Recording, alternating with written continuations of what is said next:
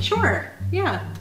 It can convey that kind of a message. I think that has to do with the intention of the sender, right? So if you're wanting to say I love you and they convey that message through a cell phone, I think it should mean as much.